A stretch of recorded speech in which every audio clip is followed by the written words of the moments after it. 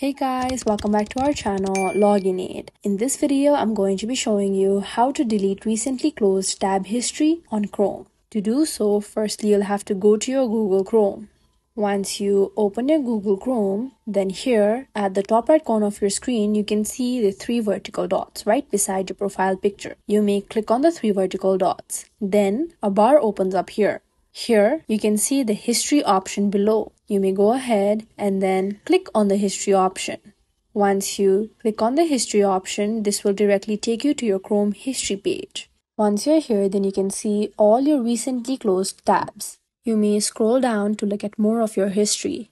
Now, to delete, you may just click on the box right beside the title of the recently closed tabs. Here in my case, you can see the YouTube video titles. You can just click on the box next to them and make sure the tick mark appears. You may click on as many boxes of your recently closed tabs as you want. And then once you are done with selecting your list of tabs that you want to delete, you may just click on the delete button at the top right corner of your screen. Once you click on that button, then a notification pops up on your screen asking if you're sure that you want to delete your history. You may just proceed and then click on the remove button if you want to proceed with this.